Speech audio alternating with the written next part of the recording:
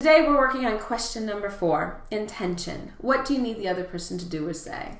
So I think intention's pretty important. It's really the cornerstone of acting, and that's why I named my company Intentional Acting. Because what I've seen over and over again is that when an actor is clear about their intention, their body, their voice, their face, everything knows what to do because they're clear on what they want, they're clear on what they're going after and what they're doing, and the body will follow. Okay? And acting is doing, so that intention has to be an action. So you might be familiar with it as an objective, a goal, a purpose.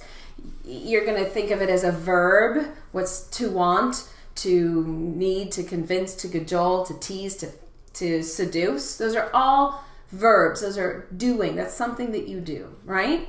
So let's try that. I want ice cream. Okay. But let's change the verbiage to what intentional acting says in question number 4, what do I need the other person to do or say? So I would change it to, I need you to give me your ice cream. Did you feel that? To me, I did, because as an actor, I see you, I see the ice cream, and I feel this need to get it from you. It gives me something to do. Acting is doing. I say that over again because that's really important that you understand that acting should always be something to do. It gives you something physical and visceral to fight for, to go after, to do. Okay? Another example is to seduce. I see this all the time on scripts, and I see they've written down their verb for the scene, which is to seduce.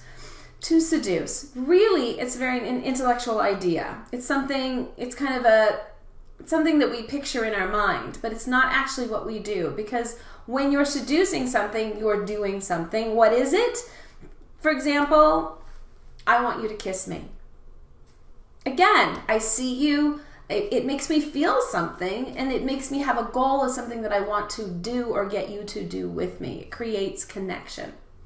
So, question number 4, what do I need the other person to do or say? Take that action, take that verb, that want or need, and turn it into what do I need the other person to do or say. Try that, comment below, and let us know how it works for you.